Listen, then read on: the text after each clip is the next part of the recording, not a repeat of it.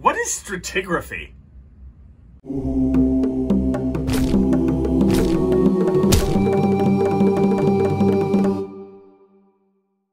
Okay, stratigraphy. Stratigraphy for archaeology, and this will also work for geology or really any of the other ologies, I think. Stratigraphy is simply the layers of Earth as you go down, right? It's really, really basic. If you're curious about what stratigraphy looks like, I'd go to the Grand Canyon, right? That is a perfect example of the layers of Earth over time. Now, for us in archaeology, sometimes you'll hear like stratigraphic dating. That sounds really sciencey. It's actually really basic. Stratigraphic dating just means this layer is this old, and then the layer right below it is a little older, and then the layer right below it, you guessed it, a little older.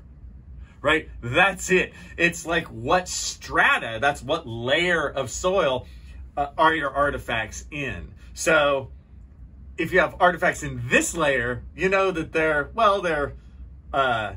older than the artifacts that are in the layer above, and they're younger than the artifacts in the layer below.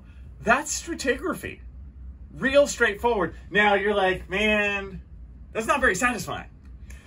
We have been able in time to use other dating methods like carbon-14, potassium-argon, there's all these other ones, where you could actually date stuff within the strata. And that can be really satisfying because then you can be like, oh, this layer is actually around 800 years old. This layer right below is actually about 200 years older at 1,000 years old, and so on. So we've been able to kind of combine other dating methods, so when we actually work in certain areas of the world, we don't even have to date too much anymore. We already know based on previous research. We're like, oh yeah, this layer they dealt with before, we're at about the 2,000-year-old layer, right? It's one of those nice instances where science does build upon itself, right?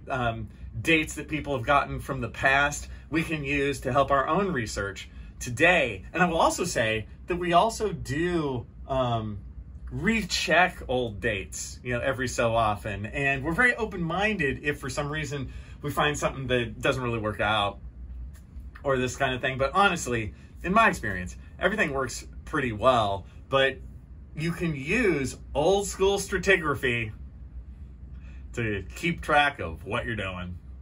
It's that straightforward.